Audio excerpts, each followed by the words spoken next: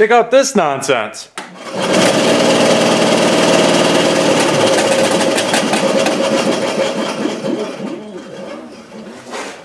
Doesn't take a genius to figure out that ain't right.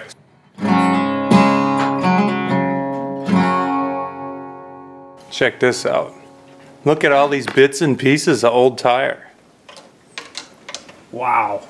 As you can see, it just busted off and went every which way. Now the upper tire still appears to be all there, but the bottom tire is, it's mostly in pieces. It's old and I guess it just got brittle. So how do you go about fixing something like that? Well, obviously you could get online and order a new tire that would fit that size wheel and wait for it to come. But I've had bandsaws in the past that have lost tires just from age and dry rot, and I've got a way to fix those. That has always seemed to work pretty good for me, and I'm going to show that to you today. Stay tuned. Now the first thing we have to do is get that thing out of there so we can get to it.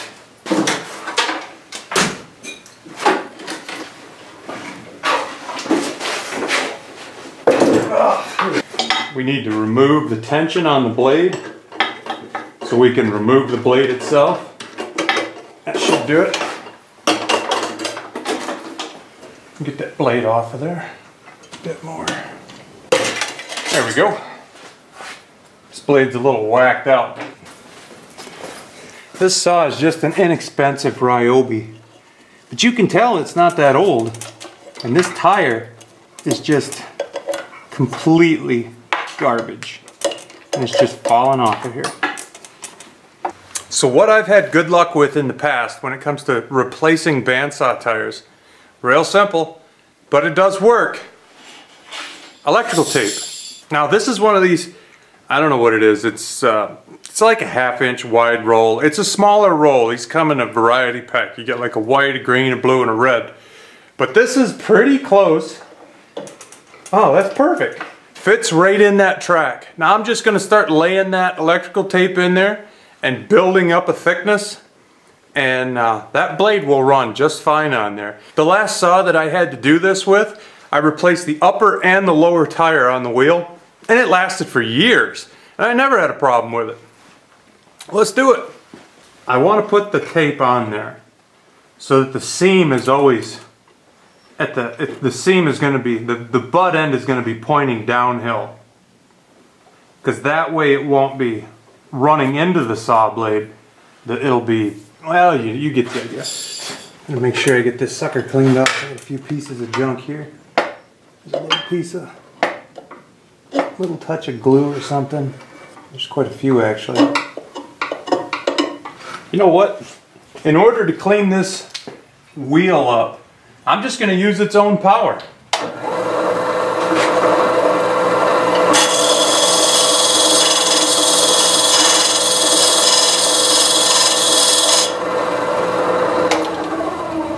That should be perfect. It should have knocked off any of the bumps and goofiness. It's not too bad. I think I'll hit it with just a little bit of sandpaper. This is a stupid idea. I'm gonna lose a finger. That should just about do it.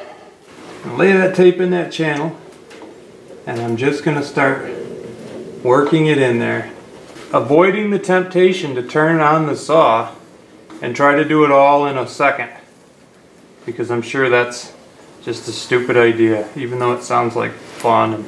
This tape is just wide enough to do this. You know what? I'm doing this backwards. That's okay. I'll put the last couple coats on the other direction. Oh crap, I'm out already. Looks like I'm going to need another roll or two. Come on.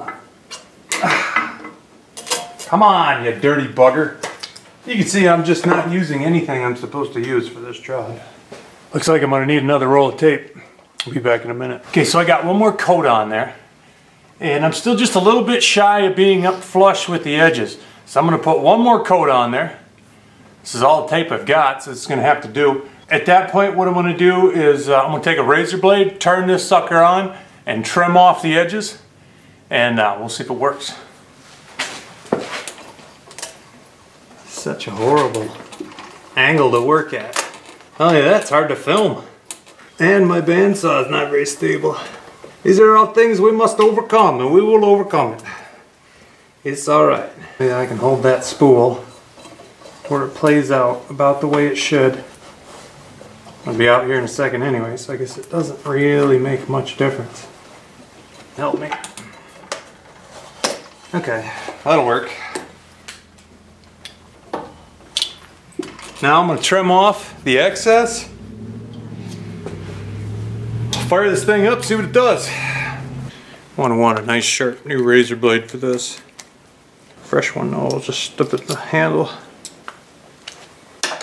Beauty. So what you're going to want to do is I'm going to fire this thing up, and I'm going to take off just a little bit of excess that's on the edges, so that band doesn't have humps that it's riding up over top of. Now, make sure you wear safety glasses for this, or if you're like me, you already wear glasses because for years and years you didn't wear safety glasses. You get crap in your eye all the time. Let's get this sucker dialed in. We're just going to use its own power. It's going to be a little hairy, but you know.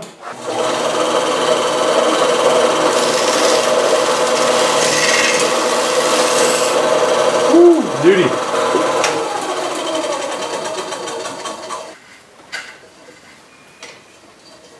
I'm going to clear out the chips that came from the old tire. We'll throw our old band back on there. Make sure the teeth are going down. And get some tension back on this blade. Run it a little bit.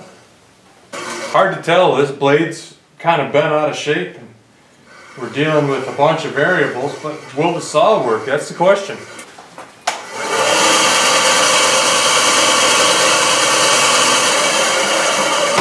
Voila! Let's see if it'll cut. Take that guide and turn it down a yard and a half.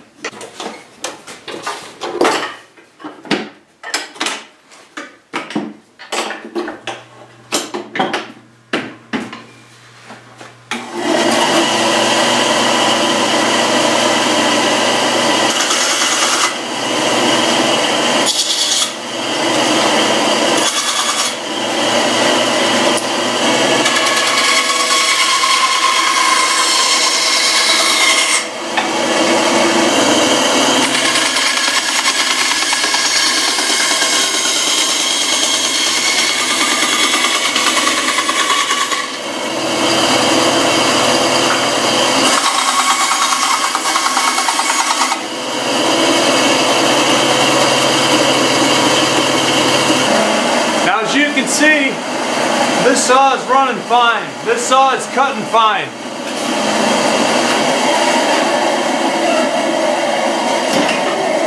Not only is it running fine, and not only is it cutting fine, it's doing it all on that tire made from electrical tape. I think the only thing that really needs to be kept in consideration is which way are the wheels turning, and that the last bit of tape lands so that it's always going backwards against the blade and not coming into the blade, and that blade turning over and over and over, it's just packing it into a nice little track. As long as you don't run up over the lips too much, you can always take a knife and trim that edge off, and you've basically just built yourself a tire for your bandsaw for nothing. Always got to ask yourself, what would red green do? You'd make a bandsaw wheel out of electrical tape. Thank you guys for watching Bushradical. I appreciate all the subs, appreciate all the interest. I hope this little exercise in jimmy rigging a bandsaw is helpful to somebody out there. Because bandsaw wheels aren't really cheap, and you have to make sure the size is right, and you gotta wait for them, and yeah, whatever. Maybe you got a saw that you don't use just because the tires disintegrated and fell apart. And you don't want to put the money back into putting new tires on it. Go grab some electrical tape. It's like 50 cents a roll. And get the cheap stuff, because I mean seriously, if you're just going to jimmy rig it, why spend any real money, right? I guess I better get back to cleaning my garage. Thank you guys for watching Bushradical. My name's Dave Whipple. Be radical, eh? See you soon.